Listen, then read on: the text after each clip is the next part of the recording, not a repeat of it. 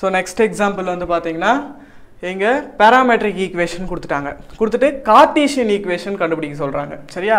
இப்போ Cartesian equation இதுலேருந்து எப்படி கண்டுபிடிக்கிறது அப்படின்னா, ஃபஸ்ட்டு இந்த 2 சைட் கொண்டு வந்துரு. That is x/2 = cos θ. அதே மாதிரி y/2 = sin θ. ஓகேவா?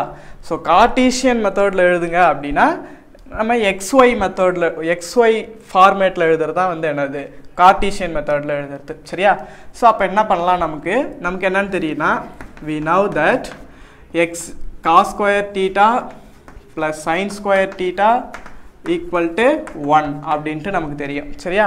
அப்போ இதில் எடுத்துன்னு வந்து இதில் சப்ஸ்டியூட் பண்ணுவோம். ஸோ cos θ இருக்குது, இங்கே ஸ்கொயர் இருக்குது. அப்போ x/2 the whole square plus y/2 the whole square = 1. That is x²/4 plus y²/4 = 1. So 4 காமனாக இருக்கிறதுனால அந்த சைட் கொண்டு போனோம்னா x² plus y² = 4. அப்போ இங்கே ஆரோடைய வேல்யூ வந்து என்னது 2.